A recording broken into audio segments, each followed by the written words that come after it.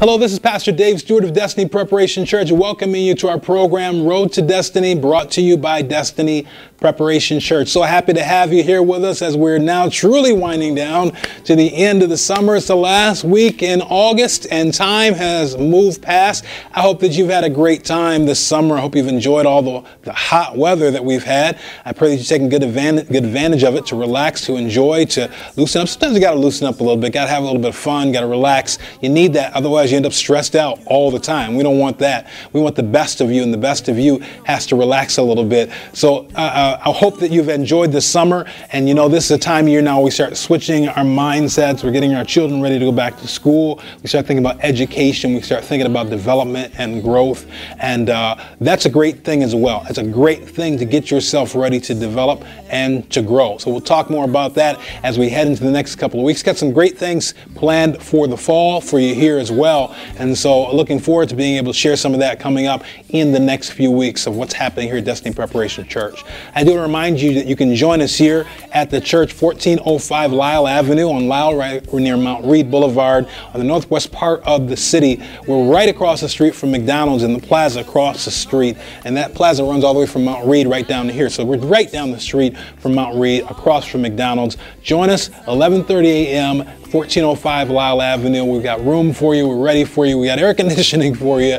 We're looking forward to having a great time in the Lord and receiving something great. And I believe if you'll come, that you'll find some people that love the Lord, some people that are happy to see you and welcoming to have you here, and also who are pressing into the presence of God we've been talking about over the past few weeks. I want to share with you a little bit now about another aspect of that, pressing into the presence. I want to talk to you about being passionate about God. There's some things that only come from God based on our true, earnest desire and passion for it. God responds to passion. It's one thing to say, you know, I want this. It's a whole other thing to want it bad enough to do whatever it takes to receive it. God loves it when we're passionate about Him, and it makes Him move towards us as we move towards Him. So I want to share a little bit about this. I hope it blesses you, and I hope that it will make you more passionate to come and put God in that place of being first and stretch out and do what it takes to get whatever it is that God has for you. God bless you. I pray this blesses you, and I hope we'll see you here at Destiny Preparation Church real soon. And how many of you appreciate the value of being in the presence of God? I hope that you can really gather and understand that, how valuable it is to be able to enter into the presence of God. Think about being in front or being able to communicate directly with the God, the creator that made you, and the one that has all power. We call him omniscient. We call him all powerful, omnipotent. And we know that he can do all things. And one thing that we see is we look at the record of the biblical record where God is, things happen. Amen? That's something to be excited about. Where God is, things happen, things change. God moves in the midst of things, and he causes things to change because he is just that amazing. He owns it all, controls it all, and he can make things happen that we cannot make happen because he's able. So when we're with him and when he is on our side, that means that anything is possible for us. I just want you to understand how important, how valuable it is if we can get in the presence of God. If you thought about, you saw an example a week or so ago, of how powerful it is to be able to be in the presence of someone of power, right? We saw this week Kim Kardashian have a conversation with the president. He's Trump, but he's the president. He has the power. And being able to get into the presence of a person with power, she was able to change something that nobody else could change. All the courts couldn't do it. All the lawyers couldn't do it. Everybody's wisdom couldn't do it. But when just one meeting for a few moments with the right person of power changed a person's entire situation in life. Now, if being in the presence of the president can make such a change, can you imagine the potential of being in the presence of God? Now, what I want you to really understand is that God offers us that opportunity. In fact, he willfully opens up. Kim said that she had to go months trying to arrange a meeting, calling, making requests, contacting people, trying to use whatever network she could to just get to that one meeting. All that time and effort just to have one meeting. But yet God actually calls for us and opens the door for us. He wants us to come into his presence. In fact, he not only wants us to come to him, he'll come to us. That's the power and the potential that's there. Can you imagine, just imagine for a moment, if you were in the presence of God right now, I mean, literally standing before God, what would you ask? What thing in your life would you want to see change? Knowing that he can do anything and all things, what is it that you would ask of him? And think of the power of what could change in your life just by being able to speak directly, interfacing directly with God. I want you to realize that that is the position that God has allowed for us in this day. In fact, that's the position he always wanted. It was what he always had from the book of Genesis and Adam and Eve all the way forward. He initially intended to be with his people, to be interactive with his people. The thing that separated us was sin. Because understand that sin is the polar opposite of God. It's everything that God is not. It's something that he can't mix with. It's oil and water trying to come together. God could not approach the people that he made. Think about your child after birthing a child and bringing a child into this earth. Think about if you were put in a position where you were no longer able to touch that child. You wanted it, you loved it, you created it, you brought it here, but now for whatever reason, you can't touch it. Some of us just go crazy. Your child gets sick. You lose your mind, right? Talking about, what do you mean I can't touch them? I can't hold them. They're contagious. If you've ever had a child in the hospital and they had them somehow contained in a way that you could not touch. There's something even just about being able to touch. And you can lose your mind not being able to touch them when you feel they're in need. That's the way God is with us. He's separated from us from sin. Though he may want to be with us and touch us, there's been a separation there. But God has done so much in order to make it possible to enable us to be able to be in his presence. He wants to be in his presence. And that's why it's important for us to understand how we can do that. There is so much at stake. There is so much opportunity for us to be able to be in his presence. And we don't want to just lose that opportunity. We don't want it to just pass us by. We don't want to have considered or thought, or find out later, well, you could have been in God's presence and talked to him about that or asked him that, but you missed it somehow. Amen. You don't want to die and wake up and find out, you know what? You could have been connected to me the whole time and you was just messing around. Amen. So it's important for us to look at this, to really understand what God offers and what it is that we need to do to be in the presence of God. Out of this story in Acts chapter 2, as we looked at the presence of the Holy Spirit and the Holy Spirit coming in, God's presence coming in, we've said that Pentecost represents being at the very presence of God. That's what it represents. That's what it means. It means I've made it to the presence of God. Now that I'm there, what do I need to do to interact it? If I know God is standing right outside of that door right now, what do I need to do to get him from outside in? Amen. If I know that God is all around me, hearing everything that is said, knowing everything that goes on, what do I have to do to get him to be more directly interacting with me?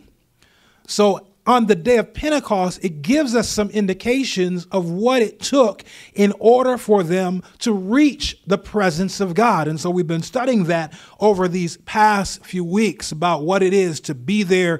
And we talked about how on the day of Pentecost, they were unified. They were in one accord, the Bible says, in one place. In other words, they were all gathered in the right time and the right place with the same mindset.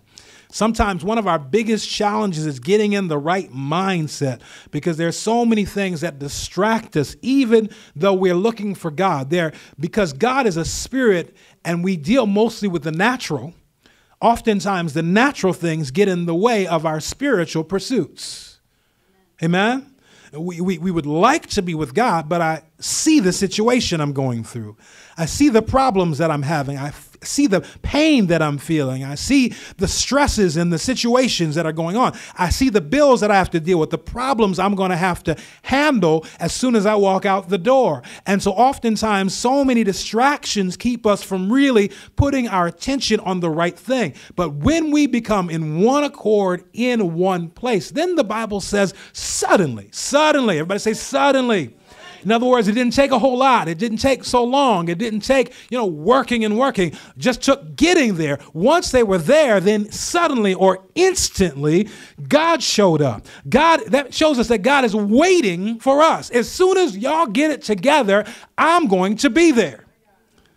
It shows us that we've got some ownership, some responsibility in terms of if we want to reach God. God has already made the way. He's already done. Listen, he's done so much work to get us to this place. He had to deal with so many things. He had to send his son to die in our place. He had to shed blood. He had to move things out of the way. He now makes his presence, his spirit present and available to us. He has done everything that needs to happen. He tells us, enter into his courts with thanksgiving and into his gates with praise. It's up to you. The opportunity is there. All you've got to do is what? Enter into it. So he's made every way possible for us to be there. Now it's up to us. Somebody say it's up to us. In fact, look at somebody, tell them it's up to us. Because I want you to understand that from a corporate perspective, we are all in this together. We're in it together. We're in it together. We all have to be in it. The Bible tells us in the Old Testament the story of the men in the time of Joshua, where they had gained power and authority over the land of Jordan. But in the midst of that, there says that there was one man who had taken one idol and hid it in his midst when they were supposed to be free of idols and focused on God alone. And he was to be the only God, and they had their instructions. One man in the midst held back the blessing of God on the entire congregation. And by congregation, I mean an entire nation. Millions of people missed out on reaching God because one man and one family had turned the other direction. They were not in one accord. It's up to us. We're in this together. We have to come together. We have to make up our minds that we're focused on the right thing. When we are in one accord, in one place, then the suddenly comes. Last week we talked about how in that place, what happened, the presence of God, the very presence of God showed up in their midst. You know when God's there because things start changing. Are y'all hearing me today? Things start changing. People who were timid and quiet and afraid all of a sudden start speaking out, and something begins to speak through them, and they realize it's not even me. It's not me doing it, but there's something inside of me that's causing some change, some things that I couldn't do. I was afraid of doing. All of a sudden, I'm empowered to do. Why? Because the presence of God had come. And when God's presence comes, things begin to change.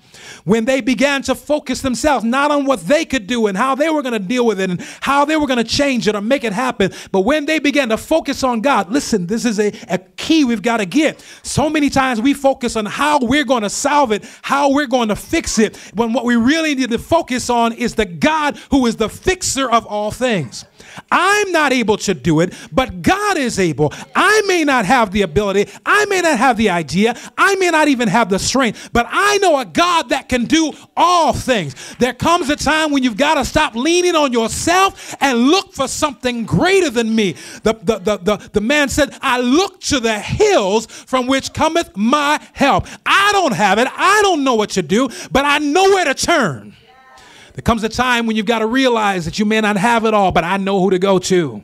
I may not be able to solve it all myself, but I know who has the answer. I don't have it, but I know who does. So I look to somebody who can fix my problem. God, I need you to move where I can't move. I'm confused. I'm tired. I've been struggling. I've been trying to figure out and answer everything. Lord, help me with my children. I've been trying to get them right and trying to teach them right. But sooner or later, I got to let it go and put it in your hands, because my God is able to do all things according to his power and his riches and his grace. Amen. I trust in God. And so we come together in one accord. And so the power of God began to come in and change the situation. And one thing what I want you to see today is just the aspect, the mindset of passion towards God. sometimes we have to learn how to be passionate. There are times we can get really, neutral, bland, kind of take it or leave it. God is not a take it or leave it God. Amen. Sometimes we come in, even in whatever we're doing, we're praying, and the Bible tells us if any man asks anything of God, he has to ask nothing wavering. You can't be half in and half out of anything related to God. You've either got to be all in or you might as well be all out. If you're here today and you want something from God, you might as well step all in it or you might as well go home. But as long as we're here, amen. I said, as long as we're here, amen, we might as well go for it. There's something about being passionate for God. There's something about God that draws, that responds to not only what we just say, but when our heart gets connected to it, when our heart begins to drive, when we're compelled towards something of God, when it comes from the inside out, there's something that draws God because he is a passionate God. Passion means strong and barely controllable emotion. That's passion. Strong and barely controllable. I can scarcely contain it. Passion, by definition, is emotional. A lot of times there's a lot of debate, as to whether, how emotional we have to be when it comes to relating to God. But I want you to understand when something is personal to you, when something really means something to you, when you think about your children and what they mean to you, when you think about your family, next week thinking about Father's Day, when you think about those that are close to you and situations that have meaning to you, tell me it don't get emotional. Amen? Because there's something about when you truly feel for something, it draws something in you. To be passionate about something is to be barely controllable in terms of your emotion. I'm not just feeling it. I can barely hold it back. I'm so excited. Sometimes you see your children, I have my dog and all I got to do is put a little food in front of him and he can barely control himself. He's jumping and running and flipping. He's all excited. There's something about, he's emotional. He's an emotional dog. Whatever it is, he's into it. He's all into it. He's jumping and he's running. That when there's something about the situation that draws on us, amen, we can barely control the emotion that we're seeing. You see people talk about certain things and tears start running down their face. Why is it? Because there's emotion that they're trying to control, but they can barely control it because they're passionate about the situation that they're talking about. Some people get angry and they can barely control it because it's passionate, right? When you mad, you mad. Amen? You happy, you happy. And so emotion is part of it, and passion is uncontrollable or barely controllable emotion.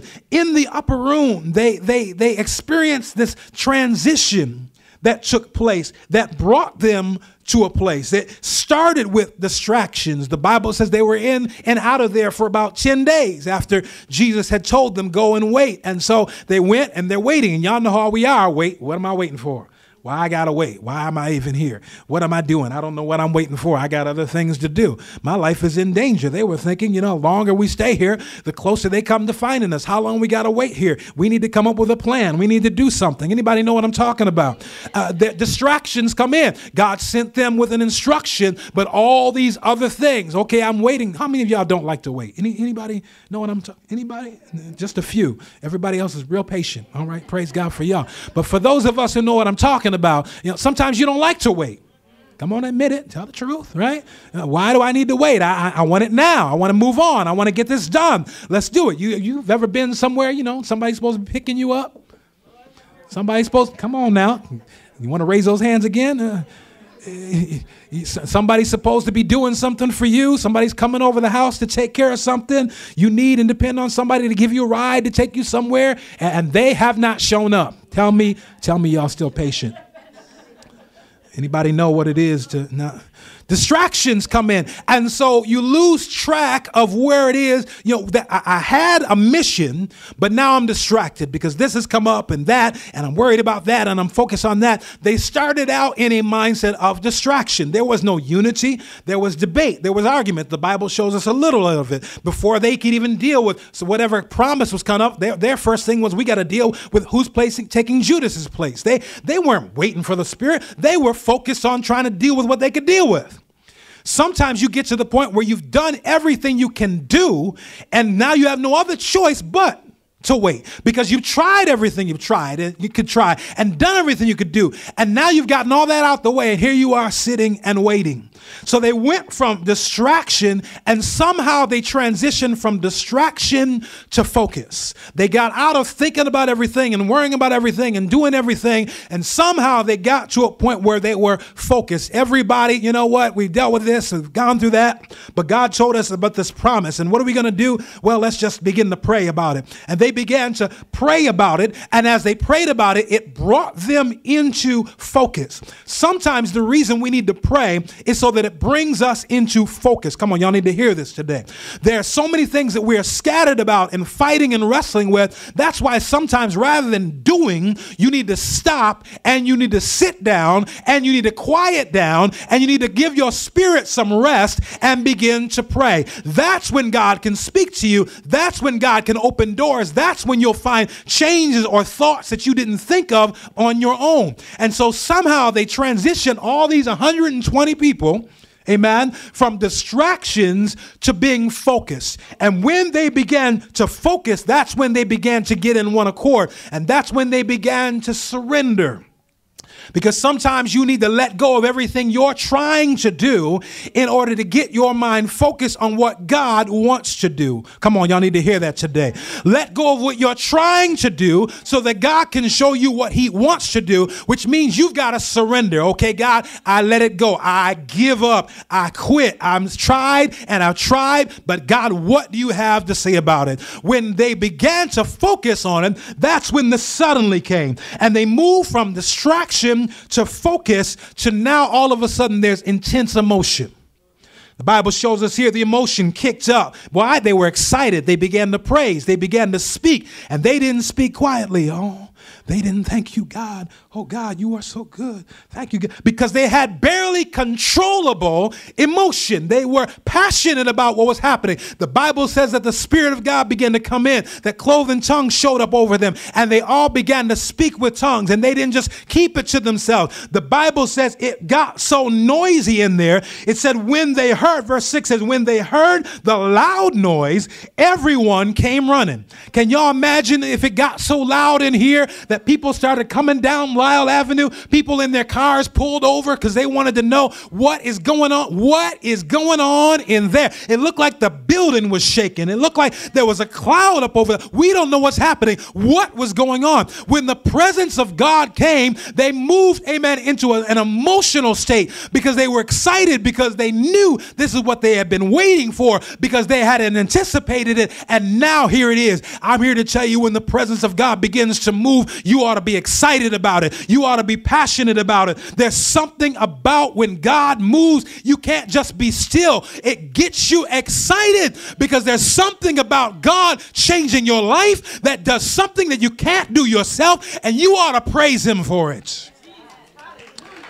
Something changed, something began to happen, something moved, something switched around, and they began, amen, to move for him, towards him with passion. You know, today many people debate whether the proper place, what's the proper place of emotion in the church service. Some people, we have all extremes when it comes to church service. We have those that are as emotional as possible.